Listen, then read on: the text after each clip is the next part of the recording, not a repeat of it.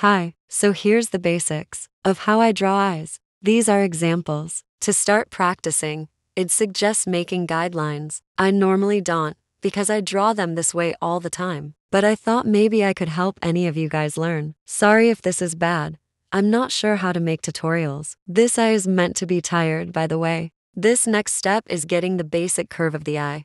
Most curve up, but with other emotions I switch it sometimes, such as sadness and anger. Not all eyes need this extra bit. I just think it's cool for some characters.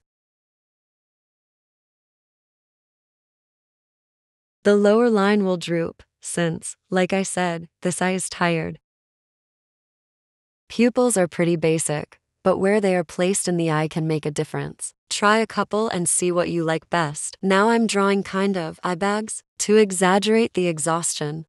Now I'm doing this weird bit on the top, not needed for all basic eyes BW. Here's another example of eye shapes.